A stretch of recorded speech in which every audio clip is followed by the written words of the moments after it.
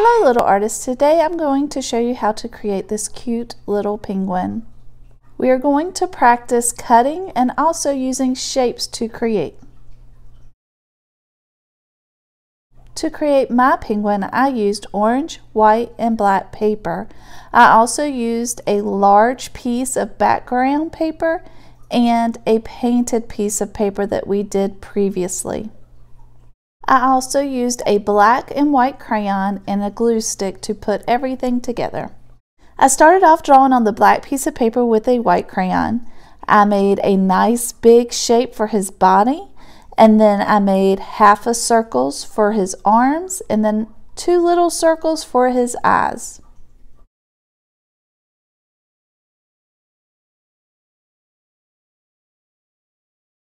On the orange paper, I used a black crayon to draw a nice large triangle for his beak and then 2 webbed feet. Remember to draw as big as you can. Then I drew on the white piece of paper a body shape again and 2 nice large circles.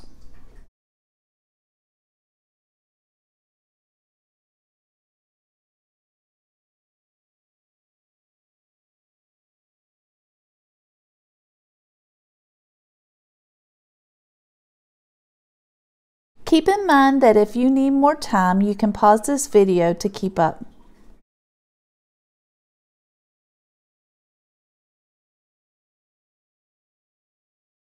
Once we have everything drawn, it is time to start cutting.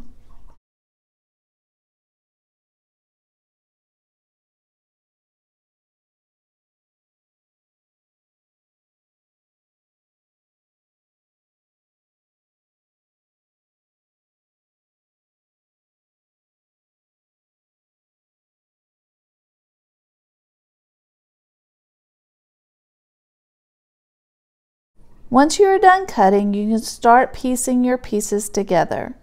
We started with the body and glued it down to our background paper first, then placed the white belly on top.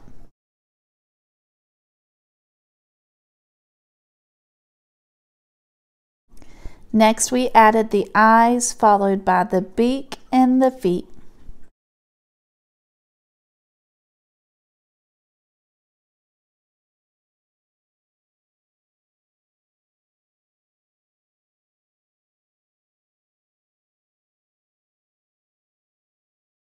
When you add the eyes and the arms, you're able to arrange them however you would like. Your penguin could be waving at you, your penguin could be dancing, or he could even have crazy eyes.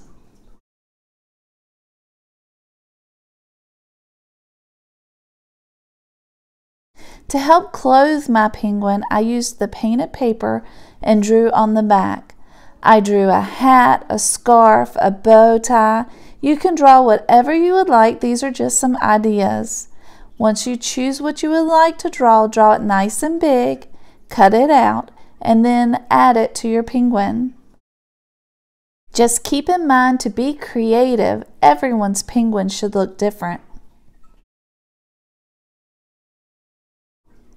Once I finished adding my details to my penguin, I took my white crayon and I added some snow at the bottom on the ground and then some snowflakes falling from the sky.